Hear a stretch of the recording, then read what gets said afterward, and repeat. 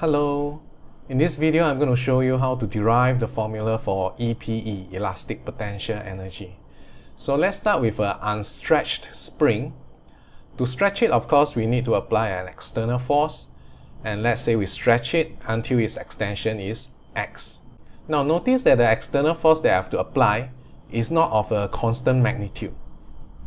Because the spring, as it gets more stretched, it also pulls back more strongly.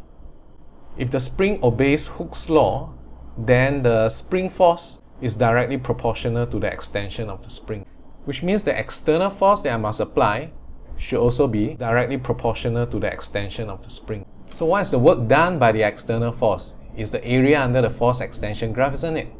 So the elastic potential energy stored in the spring is exactly equals to the work done by the external force, which is represented by this triangular area here, which is half base times height, so half F times x.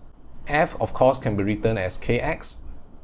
So you got the formula here, half kx squared. Actually, you are A-level students, so actually you all can just integrate f equals to kx to get half kx squared.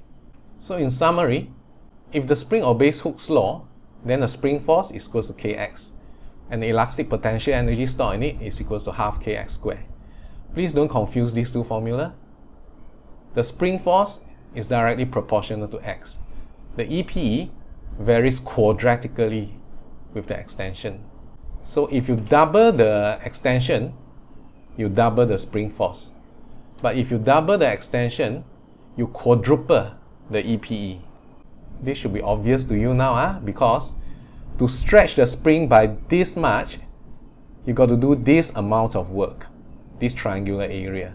But if you want to double the extension, you got to do this amount of work. And this triangle is 4 times the area of this triangle. Alright, that's all. Ta-ta!